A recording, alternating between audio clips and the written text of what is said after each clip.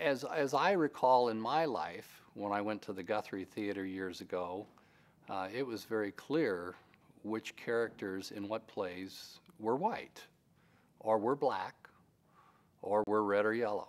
And it was always, that actor was searched out and put in place.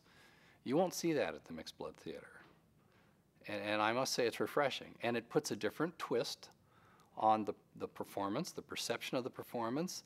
The individual, every individual out here who's watching that performance is seeing it and thinking about it a different way because, you know, traditionally, stereotypically, that guy's supposed to be white and he's not, which has nothing to do, of course, with the play. It just plays with you a little bit.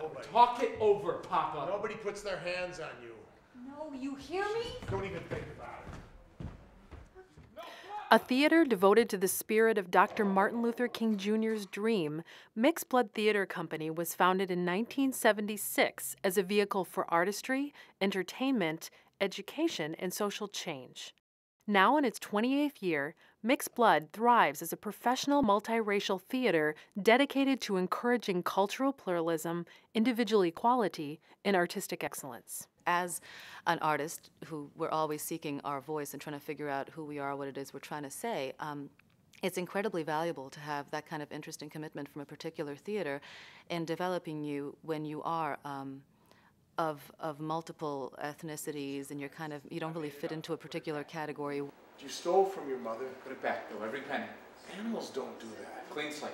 Each year, Mixed Blood's diverse and talented ensemble presents 700 performances, reaching an equally diverse audience of 250,000 people across 10 states. What we try to do at Mixed Blood, if we want to take it out of sort of grant speak, is address artificial barriers to people succeeding in American society.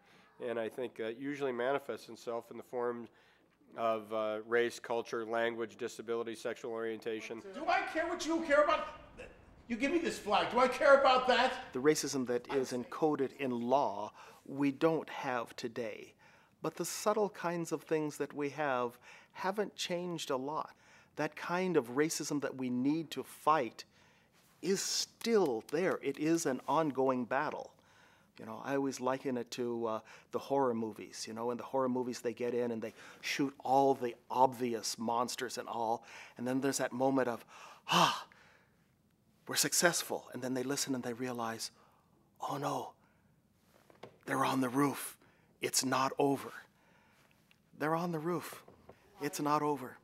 Through its performances, Mixed Blood Theater Company provides a voice for the unheard and a place in which every member of the community can see themselves on stage, represented in a positive manner. Mixed Blood creates a world on its stage not necessarily as it is or was, but how we'd like it to be.